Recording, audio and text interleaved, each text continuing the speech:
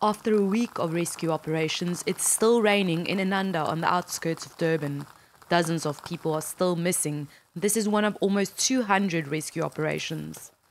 The terrain is still very slippery. People have been asked to evacuate, and there is now no chance of finding anyone alive. Police dogs are used to find bodies that are buried in the mud. I reckon the dogs need to go down first, identify, and then we know where we're taking them. Kenneth Khumalo is a neighbor of the Magwazi family who was wiped out. The house that was built here actually washed away by the landslide. The mother survived, the father passed on. The two kids, we're still looking for them, they're still missing. The bodies of the children were never found. More than 400 people have died, many buried alive. Some blame the high death toll on poor infrastructure. We came out and we saw the walls are moving down, and the wall was pushed the first house.